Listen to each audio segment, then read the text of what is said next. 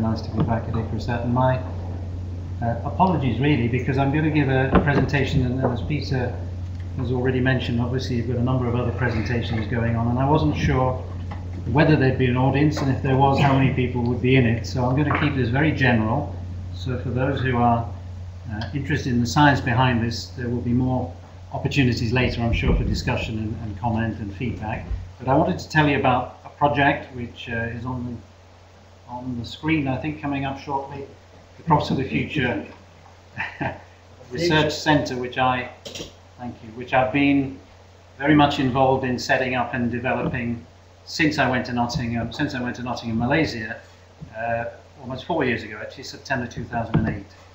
I went there as Vice Provost for research, and at the same time, Malaysia was, or the University of Nottingham actually, along with Biodiversity International, was selected to host an international centre, which I think is a bit of an extravagant title for it, but an entity, let's call it, called Crops for the Future. So I'm going to describe a particular element of that, and Peter was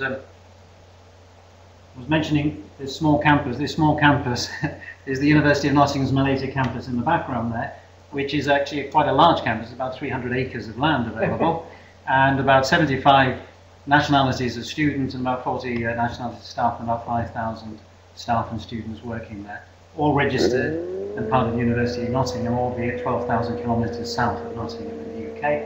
But what I'm going to talk about is this entity here, which is the Crops for the Future Research Centre, and this is still in the artist's eye, because this picture doesn't actually exist, but it will be developed and built in the next 12 to 18 months, I'm sure, by the architects and planners and contractors that we've appointed to build this centre. The important point that I think I want to make, and I'll refer back to, is this piece of land here is legally separate from the University of Nottingham. The University of Nottingham is a guarantor but not an owner.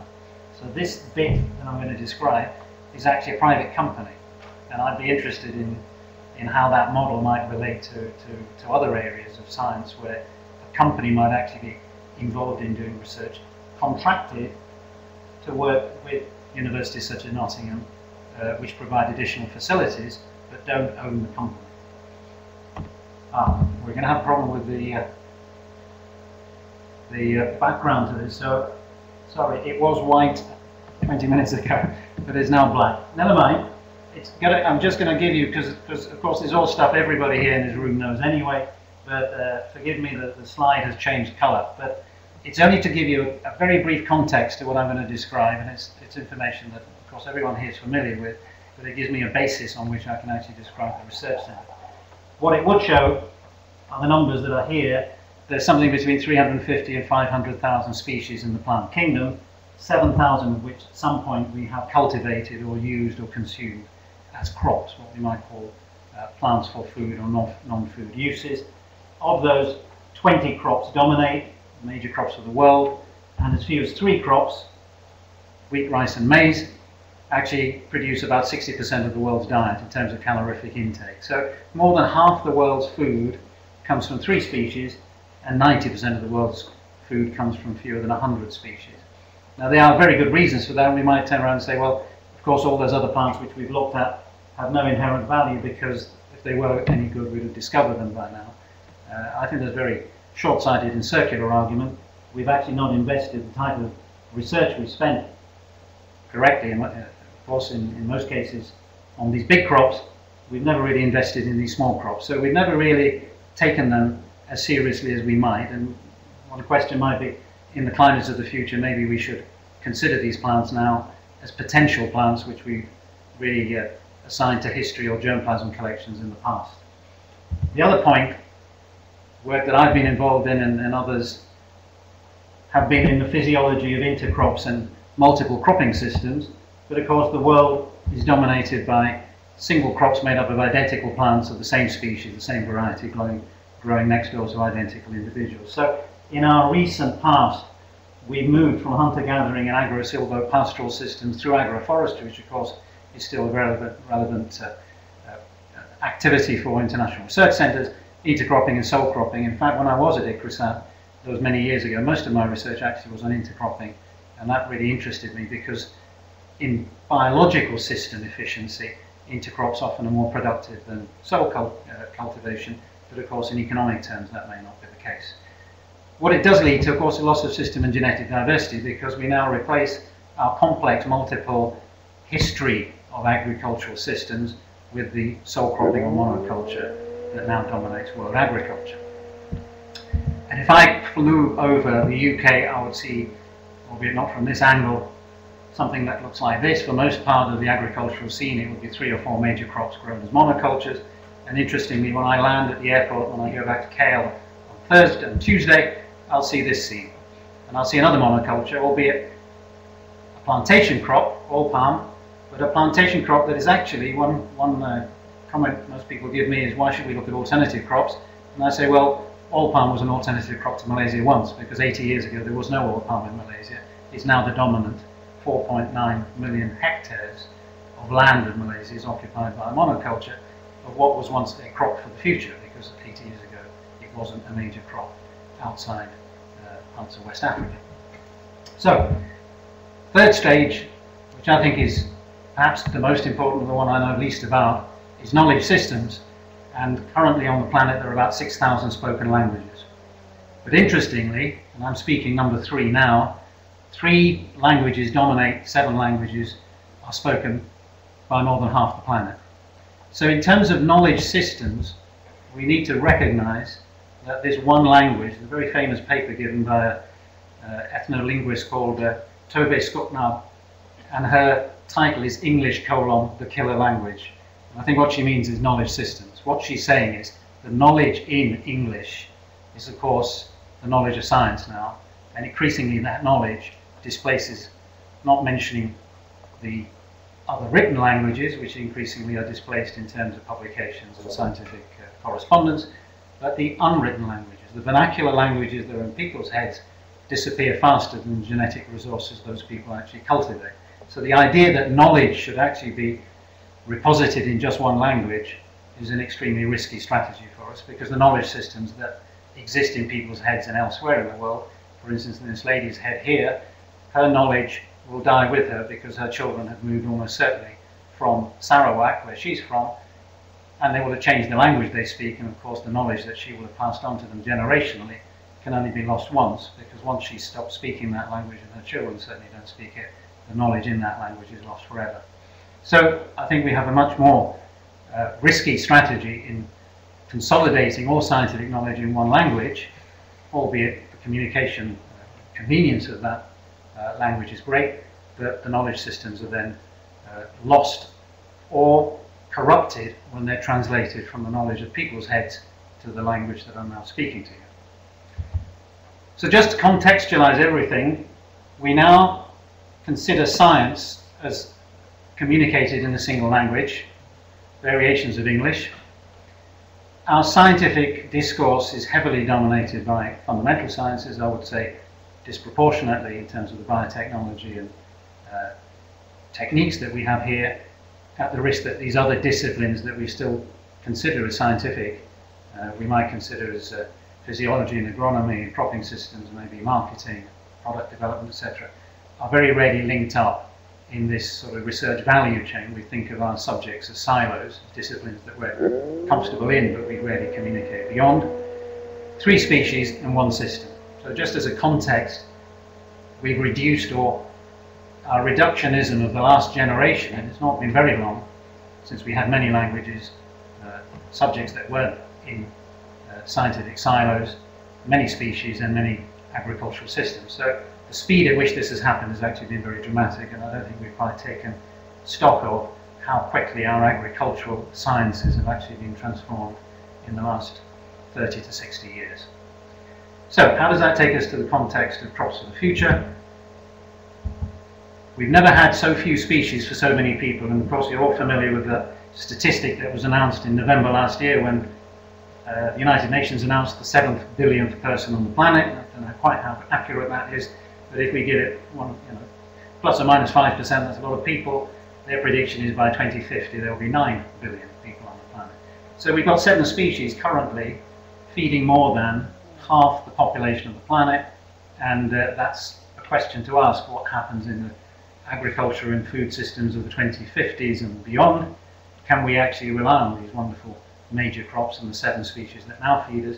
Will they be the 7 species that will feed the 9 billion plus people in the next 50 years? So few languages, so many people, and again, it has to be written to be communicated, because no longer do we communicate verbally. Information has to be put into scientific publications, websites, social language, networks, etc., all using written forms, and that written form is increasingly in very few linguistic systems. And the usual elephant in the room is the climate change, climates of the future. And I think the only useful point I want to make here is, because we all will say, well, agricultural diversity is very important. And what I'm really saying is, are we serious about it? Because we talk about agricultural biodiversity, we talk about preserving germplasm, we talk about international efforts to conserve agricultural biodiversity, but do we actually mean that in any serious sense? And maybe it's time now for us to take stock of that and say, should we seriously reconsider the diversity of agricultural and knowledge systems? That means, should we do research on it rather than treat it as a public good that we should conserve? Usual phrase, use it or lose it. Should we use agricultural biodiversity more to conserve it rather than keep it in germplasm collections? Probably out of date, and you're more familiar with this diagram than I am, but the international centres and the CG system has, and I was just briefly talking this morning, and it reminds me of the same principle, no global institution specifically responsible for research. And it's tripped off the edge there on this format, I'm sorry, but the missing word is crops, which is actually quite relevant. No global institution responsible for research on underutilised crops. And the word there, research, is the relevant point. Biodiversity, of course, based in Rome, with many regional offices. Not sure there's a biodiversity office on ICRISAT, or here you have a biodiversity association, but principally biodiversity's relationship is to conserve and promote and advocate the use of agricultural biodiversity. It doesn't have a research mandate to actually do research in agricultural biodiversity, and particularly underutilized crops. So an opportunity emerged about 4 years ago, and there was an international call, which interestingly ICRISAT bid as well, but about 11 international centres and 2 or 3 non-international centres bid to host an entity which some of you may have heard of its predecessor, the International Centre for Underutilised Crops. A lady called Hannah Janaki set up an international centre, albeit with only 2 people employed, in Colombo, Sri Lanka, supported by the UK Government Department for International Development.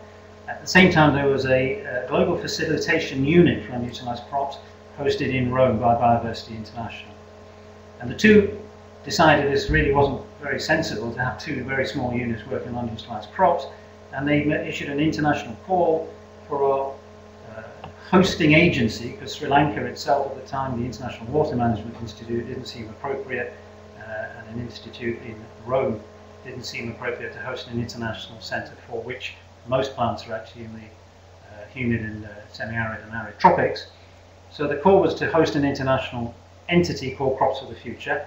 11, in fact 13 agencies bid for that, short list of 3, and to cut long story short, the final selection was Biodiversity International and the University of Nottingham, which was actually the only non-CG centre that bid, and we only bid as a research partner. We didn't bid to host the full entity. We actually were interested in research on underutilised crops. So the 2 selected partners were Biodiversity International's Asia Pacific Oceania office in Kuala Lumpur in Malaysia, and the University of Nottingham's Malaysia campus, of course in Malaysia. And they were selected to host this entity called Crops for the Future, global mandate, and Biodiversity International with the advocacy and communication mandate, and the University of Nottingham in Malaysia with the research mandate. And it's a massive mandate. Any food or non-food crop not supported by international centres. So basically any of those 7,000 species that have been used or could be used for agriculture. So hosting is one thing, delivering is another, and being given, if you like, permission to host an international entity is great. But if there's no resource and there's no backup, then of course it's just a nameplate on a door. Why Malaysia? A number of reasons, the last of which is the most important, I suspect. But first of all, Malaysia, for those who don't know it personally, is the second most mega diverse region in the world, After Brazil, it has the largest number of indigenous plants and animal species, and of course it has an enormous agri-ecological transect, because it sits here in a huge transect of biodiversity right across this part of this hemisphere. It is a country that is relatively stable. It has very good infrastructure and national research capacity. So given some of our discussions about where to host international and national centres, Malaysia is as good as any in terms of stability and long-term prospects. Of course, it has this huge repository of knowledge and plants. It is the largest, I suspect, living laboratory of plant and knowledge system anywhere, because it's got languages, it's got vernacular and ethnobotanical knowledge, and it's got 18,000 indigenous plants, of higher plants. Surprisingly, at the equator, you might think, well, of course, it's the humid tropics, but I can vouch for the fact that you can go to alpine climates, because if you walk up Mount Kinabalu at the equator, you go from not quite, well, you go from sea level, of course, which is the humid tropics, up to alpine climates at the top, all at the same latitude. So there's a huge agroecological gradient without having to go very far. It's not very far in terms of latitude. So here's a natural laboratory of natural plants and natural knowledge, which, as far as I'm concerned, anywhere on the planet, it's difficult to see a greater diversity in a very short distance. Third most important reason is funding. Without funding, of course, we're all aware of the fact that we haven't got resources, we can't do things. So when we actually were given permission to host Crops for the Future, the very first job was to actually engage, as you notice, University of Nottingham in Malaysia is a public university in Nottingham, UK, private university in Malaysia, but it's not a Malaysian entity, it's actually a private entity. And of course Biodiversity International is an international agency which is actually not based in Malaysia. So our first task was to actually engage the government of Malaysia. And by so doing, we were able to establish, I think, a unique relationship, because the outcome of this is the establishment of a research centre, which is a legally private company called Crops for the Future Research Centre. So whilst it is the research arm of Crops for the Future, it's a company limited by guarantee without share capital. And though I know nothing about business till I started doing this, what that actually means is there are guarantors who don't own the company. They guarantee its long-term future in terms of resource support. In the case of university, enormous research infrastructure, of course. What it also means without share capital is there's no dividends to shareholders. So the research investment is returned as research activity. There is no benefit to shareholders. Even more, and I think this is unique, in Malaysia, if anyone invests in a research company, and there are very few registered research companies, they can claim their tax back. In fact, they can claim twice their tax back. So if anyone here wants to set up a company in Malaysia and donate $1 million, they can claim $2 million back in tax relief. Now that's extremely important, of course, because that's a public investment which actually costs the investor nothing. In fact, they benefit from it. The biggest investor is the government of Malaysia, which has invested $40 million in this project. So the investment allows us to set up a research centre for alternative crops or underutilized crops with funding guaranteed to 2017. Funding to build the facilities and the operational costs for running it. And I think in any current economic climate, that's a massive investment. But to do it on underutilized crops, crops that have no international sort of lobby group or agency supporting them, is actually a unique investment. Mandate is for underutilized crops, alternative crops for food and non-food uses. Of course, food is primary, feed and nutrition and health, but also energy and biomaterials. So anything we want to do on alternative crops is the mandate of the CFF, and particularly the Research Centre. Product marketing, making things out of plants and making products out of them, valuable or public use, or end uses that may be of value without necessarily a commercial return. And capacity building. Building research strength on underutilized crops that previously would never have had research investment, but techniques, particularly on major crops, that could be applied to minor crops in a coherent and structured way rather than the random way that's currently being done, allows us to build enormous capacity without reinventing the wheel on every single underutilized crop. Experience of major crops can be applied to minor crops if we know what we're looking for. Major developments I'll take you through briefly, but 2011, June 27th, Prime Minister Dato Sri Najib Tun Razak, Prime Minister of Malaysia, launched Crops of the Future Research Centre, a major conference. I think there were some ICRISAT colleagues there actually. About 400 delegates came from all over the world to our first international conference held in Kuala Lumpur, where the centre was actually launched. We then entered a period of about 6 months of dialogue, which was actually supported by the Asian Development Bank very generously, where we had stakeholder dialogue, webinars, international meetings in Manila and Kuala Lumpur to discuss the strategy for Crops of the Future Research Centre. The company was actually established in August last year. Chairman was appointed and I was appointed as CEO on the 1st of August. We launched our research strategy. I brought a very few copies of it, and the rest will be available on soft copies will be available on our website, but Peter may select some lucky recipients of our brochure, our hard copy at the end of the seminar. If you're interested, we can send you further copies. Facilities are now being planned, and I'll describe those briefly, and I want to tell you a little bit about our research programs that we've just developed, and particularly the scholarship program, which I'm going to describe to you, the Sayed Azam Ali 250 plus scholarships, which hopefully at the end of the seminar will be self-evident what that title actually means. Strategy, lots of species, lots of plants, lots of systems, plus biotechnology through to end use is a very large remit, if you like, and our strategy is based on 3 themes: knowledge systems, particularly using digital technologies and non-conventional sources of knowledge across the value chain on indigenous plants, on indigenized plants.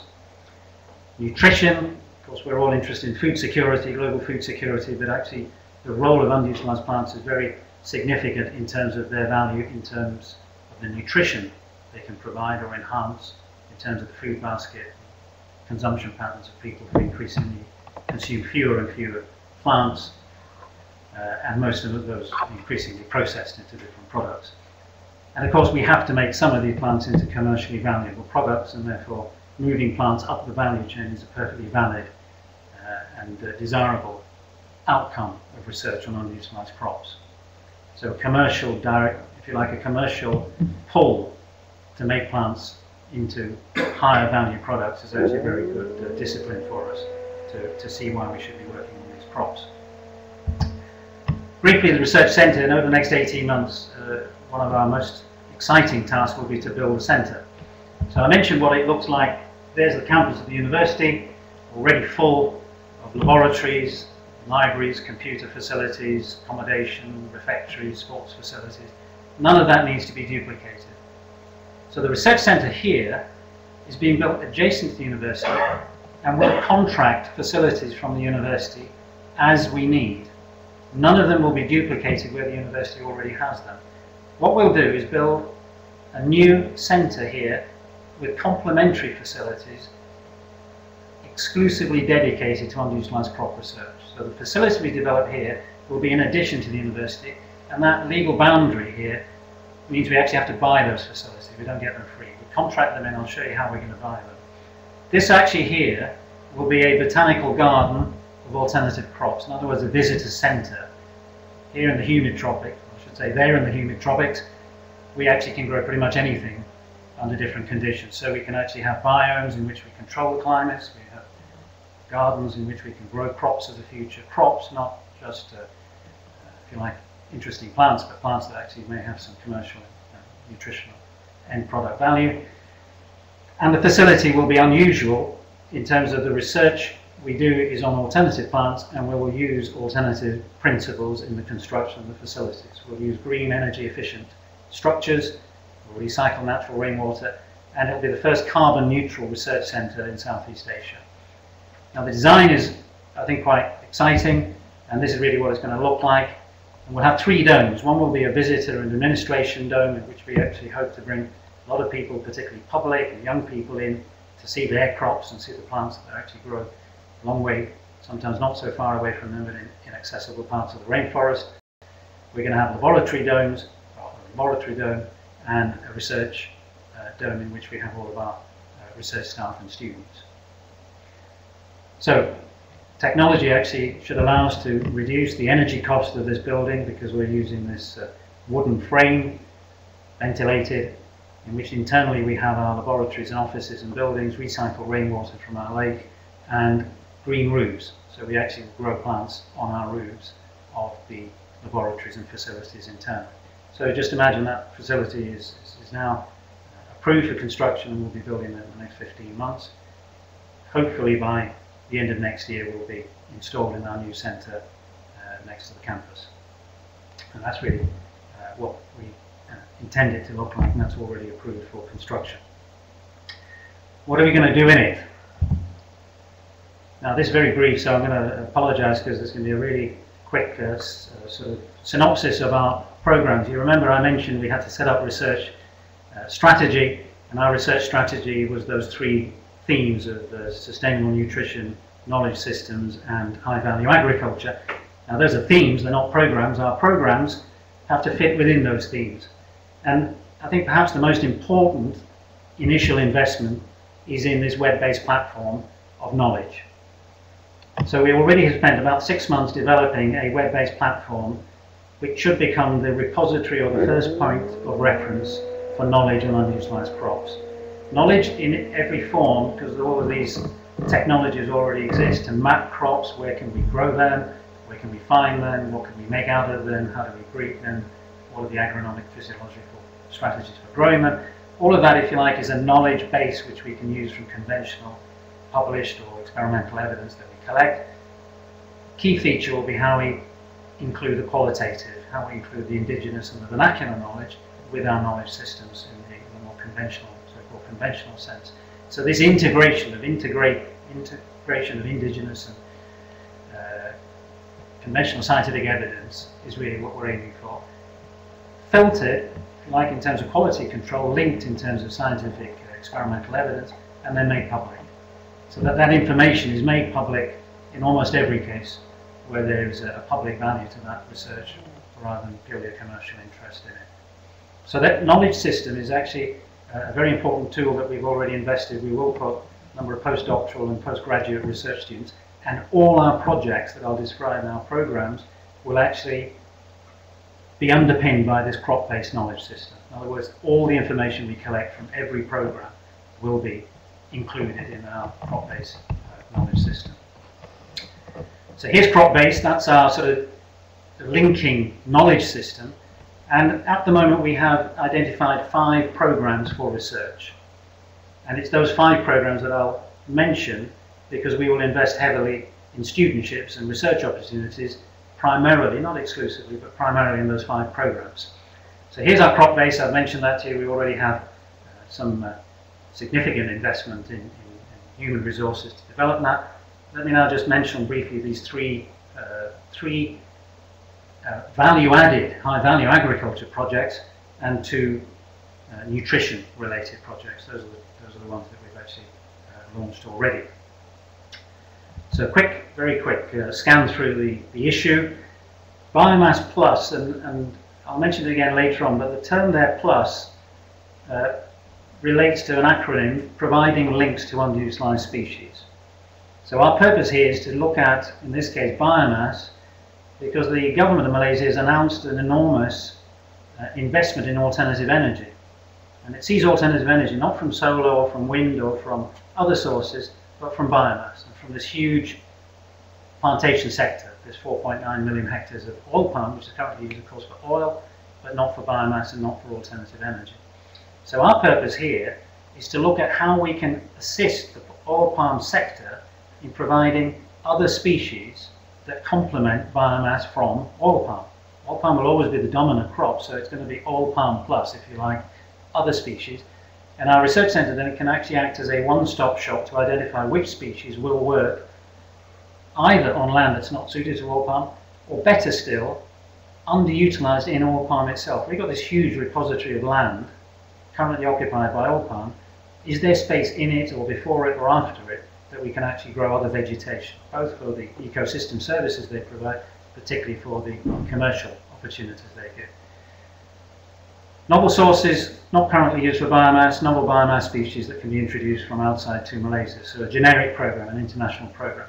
So very close to home for me scientifically. Whenever I look at an oil palm plantation, I say, what about all this here? Because that's of no interest to the oil palm sector, but it is interesting to us as ecologists and physiologists because plants are growing there. So the idea that this monoculture kills everything else is simply not true. There is space, and that is unused. There's not just space, there's of course a huge, enormous biomass recycling going on in this very humid tropical environment, and that space plus this opportunity to actually reuse or recycle or provide other sources of biomass other than these trunks is actually very exciting for us.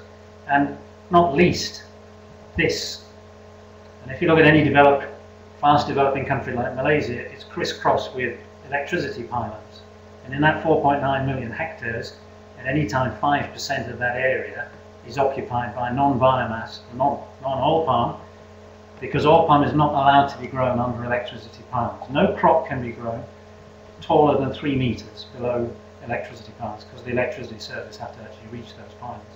Now if you take that 5% of 4.9 million hectares, that is a huge amount of land not being used for cultivation. And our idea is actually to use that, plus of course the space in it and the space before it, because oil palm takes 3 years before the canopy closes. And that is a huge agroecological opportunity for us to do really good scientific research on resource use efficiency, resource capture conversion efficiency, introduction species and their biological and commercial and economic potential in alternative energy potential in oil palm. I'll skim through these. It's only the traffic light is really the thing to indicate. So here's our crop base, scoping, technology, implementation. All our projects are driven by an end use. So alternative crops are not just alternatives, they're actually providing a drive that the commercial sector wants, in this case biomass for alternative energy. So the selection process is critical because we have to know which crops we're going to use, and that has to be quantitative, not empirical or subjective. We have to have a very clear screen of which species will fit the criteria that we want by end users. And then this technology phase, that's when we do our research. That's actually development of products, and end use is a modification of these plants for their potential uses. It's only at that point we identify a breeding program for the species we're interested in. So in this case there's biomass plus, and I'll skim through the others, but you'll get the point now. We have a 3-phase research program: selection and identification of species, technology phase to development products from an end users identified at the outset who actually want to take up these products to end use and to commercial value, at which point we define the breeding program. Fish Plus, I think, is one of our most exciting programs because, interestingly, the fastest growing source of protein on the planet is aquaculture, not animals or not terrestrial animals. And if we actually look at aquaculture, we're going to feed the number of people we have to feed from farmed fish, from farmed sources of marine life. We simply aren't going to be able to produce enough fish feed, and that fish feed is increasingly coming from declining resources like fish oil and fish meal, and of course major plants like maize and soya that are used actually in fish feed manufacturing. Can we actually find commercially viable alternatives from plants that don't grow as food crops, don't grow on land that's best suited to major crops, and actually provide the nutritional value, starch and protein, and particularly oil value, that we could actually include in fish feed. So this is a really exciting opportunity, and we're actually doing this with another international centre, which is part of the CG, World Fish, based in Penang, which is in Malaysia. And that World Fish Centre and us, Crops of the Future Research Centre, working on this double benefit, if you like, of could we replace imported fish feed from major crops, and can we produce nutritionally better fish feed from alternative plants? Because it is probiotic, particularly if it's nutritionally valuable, the fish will be healthier. They won't need to be fed with antibiotics to keep them alive because the death rate in farmed fish is huge because of disease.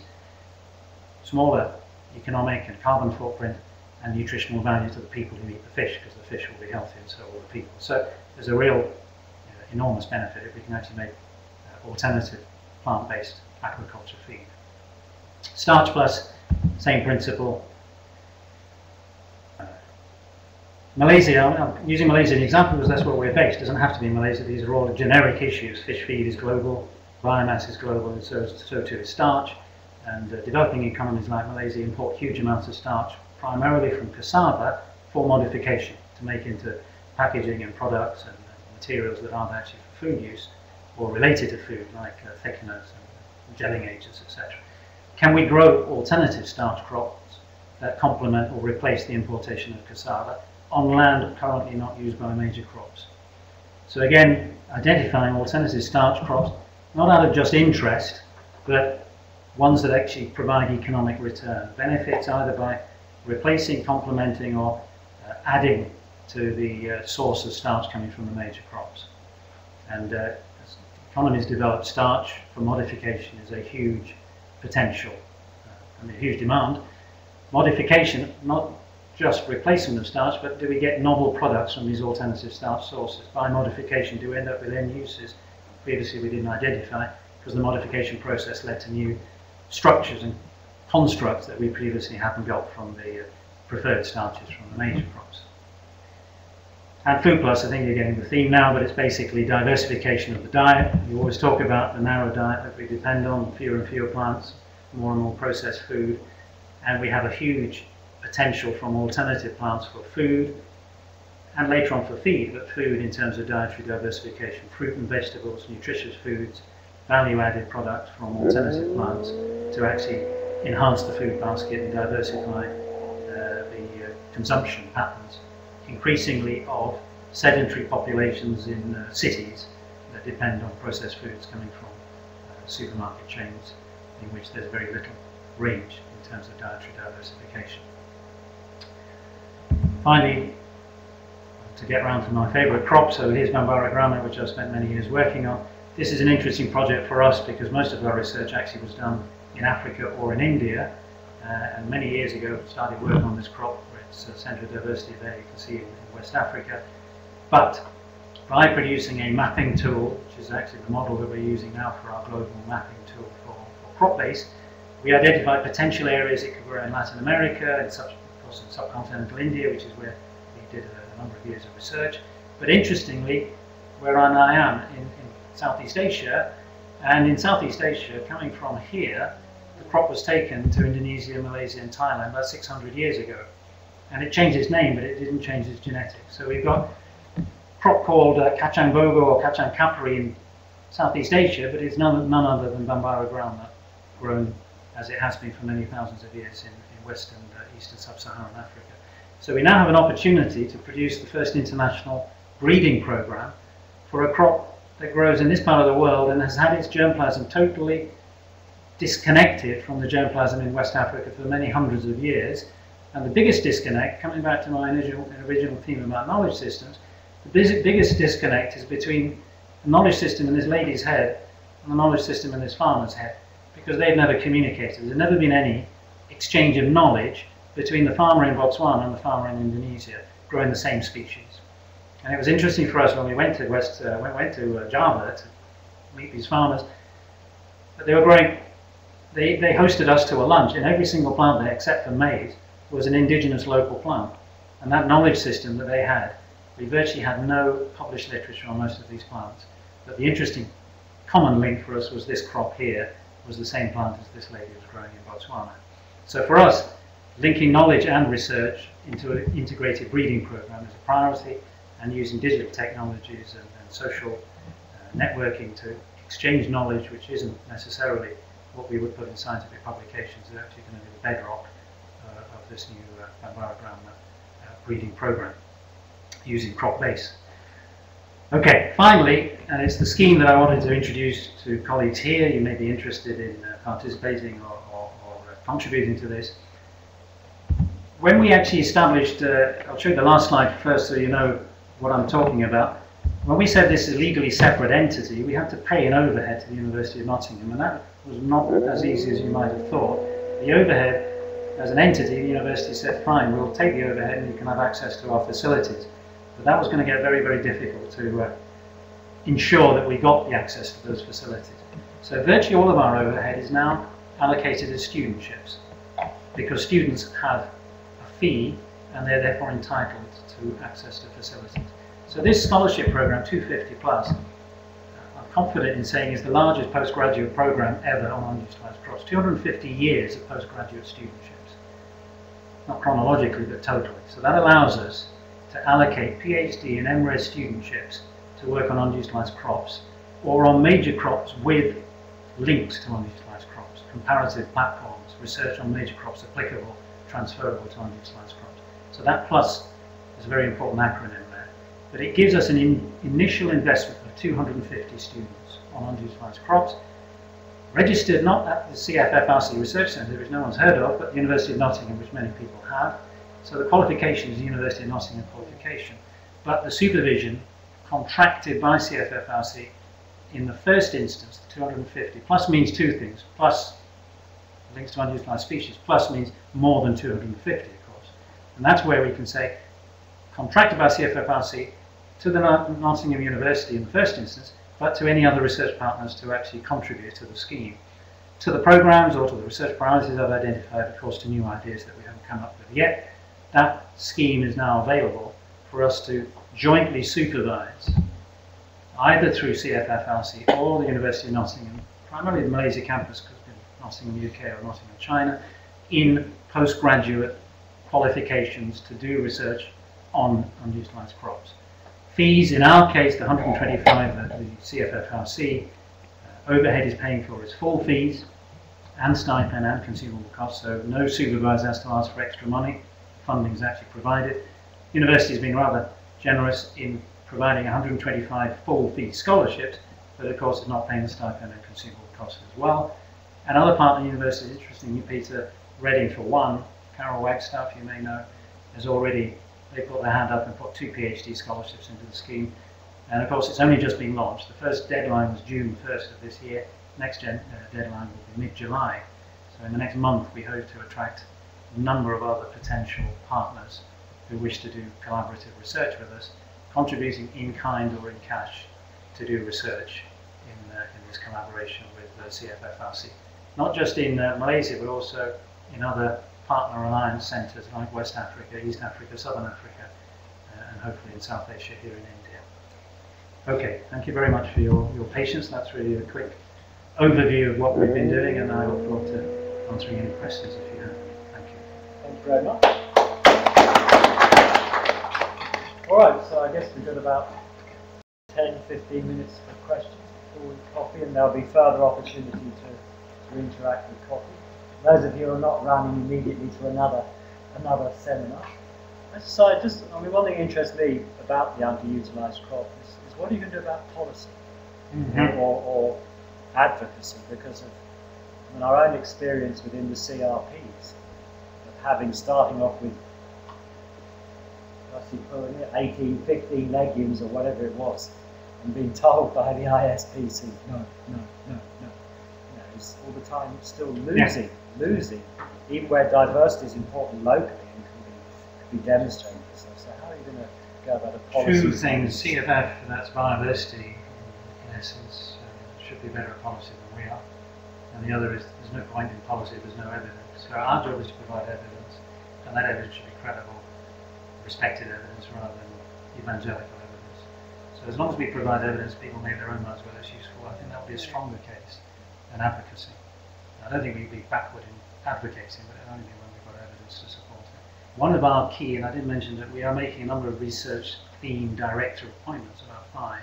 One of them will actually be in marketing, which isn't policy, I know, but it's in getting things onto shelves that people then can say, there you are, we've actually got some use for this product. The other is to say, you can do it for one crop.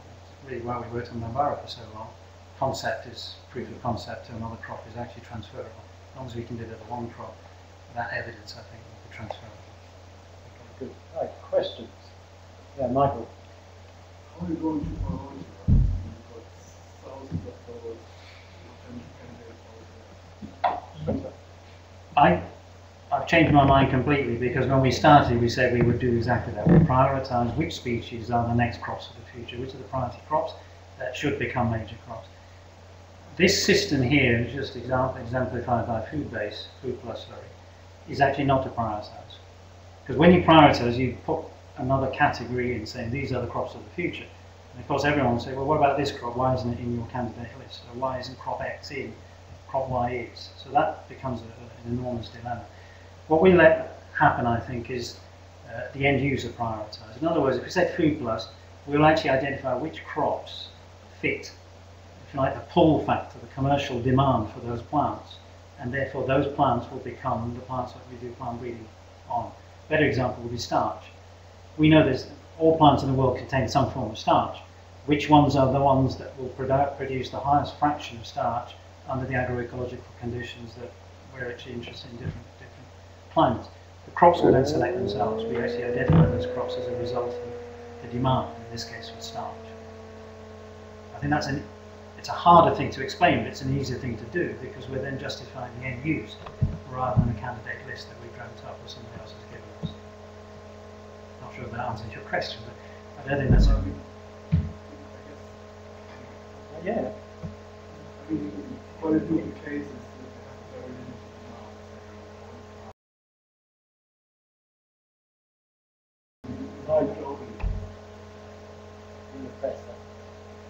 If you look at it globally, right, what ways could there be to really start prioritizing this? I still feel it's something which needs to be done. Right? I mean, investment will always be limited. Money will be limited, so yeah. we need to prioritize. I think we prioritize both by, we have to pick certain plants. That the one I quoted, the only species actually I've mentioned throughout this is Bentley. That's the only one that we've actually got enough evidence so far to finish off to a point at which we can actually say we developed that crop to end use, and therefore there's a market, there's an end user for it. The priority will be how we set up systems, in other words, the approach we take that's rapidly transferable to other underutilized crops. So I think even though I spent a lot of time agonizing over which crops were crops the Future Research Centre work on, I think that becomes a rod for our back, that becomes a restriction on us rather than an opportunity for us. You're right, the resources are very limited, but I think the resources should be spent on transfer of technologies rather than the number of species we work on. So if we think of, for instance, genetic linkage mapping or any of the current biotechnology platforms, they should be transferable using one underutilized crop as an example. It might be a closely related one, but the exemplar species then demonstrates that transfer of technology is viable to an underutilized crop. So I'm much more interested in the approach we take to different species than the species themselves. They'll come out of the system eventually. Jimmy. Thank you very much, Dr. Azam, and welcome back after a long time. Thank you. But now we are seeing it a lot of gray hair. Not much grey, because there's not much left. Going back to Indian agriculture, Asian agriculture, I expected you to tell me different crops to make more money in Indian agriculture or some other side agriculture. But you said fish plus and maybe starch plus, and then see, for example, 10 years back in Andhra Pradesh, I used to tell farmers several options. Okay, today we don't have any option. See, the diversity is lost. We have very few crops. Like you said, there are only 3, but in some days we have only 1 or 2 only. And then I feel like we have to go back again to the ancient days to search for the novel crop. Then the important point is, what I feel is working agriculture for 40 years. So production is not a big issue. You give any crop, Asian farmers can give you 25% more production than process. Because you have added value and high value crops and different foods you have shown. So if you bring them to India or any other country, good pickup. But after some time, how to sustain it in the world. You're quite right, but I'll show you my experience over the last, since I left ICRISAT actually, has been on unutilized crops. And my experience has been whenever you advocate research on unutilized crops, it does exactly what's just been mentioned. It falls off the bottom of the list because you've got all these other crops you've got to look at first. So no unutilized crop gets in to any list that's conventionally presented by policymakers or government agencies or donors. That's why we've set up an international centre. It's not an international centre, it's an actual alliance. What we're really looking for are partners who want to work on unutilized crops, who put their infrastructure and resources in to collaborate. And that collaboration is going to be key. Because what we've done previously is we've worked for a short time on one crop, advocated it, it becomes a superfood or a wonder crop or something which we actually we run away with the promotion of it, and then the evidence is simply not there. There's no market, there's no end use, there's no long-term seed system to support it. So I think we have to demonstrate, that's why we use this exemplar, we have to demonstrate how we can make particular crops sustainably useful in the long term. And I think that message will be much more powerful than which is the crop we're going to actually promote. Because I think there's a mindset here. People actually don't believe any of these crops have got an alternative use. There's no potential for it. They just slip out of cultivation. And then we have to go back a long way to actually find even germplasm, but there's no knowledge system related to the crops anymore. You know, it's not an easy, I don't pretend it's easy, but I don't think the alternative, which is fewer and fewer crops, and the assumption that the rest are no use, is actually, it's not credible any longer.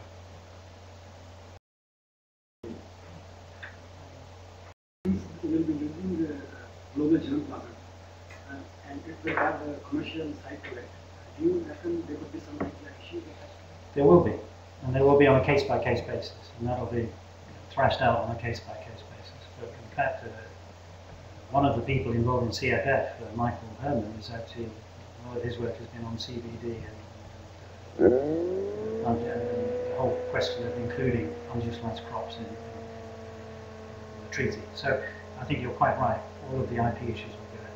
But I think primarily our purpose is to provide evidence. Where there has to be commercial sensitivity or an IP issue, we'll address that on a case-by-case basis.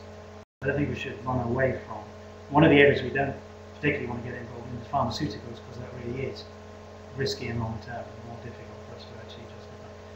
Food, and particularly feed, will have commercial and public use. I think we can consider later commercial CDAs with it. Any questions?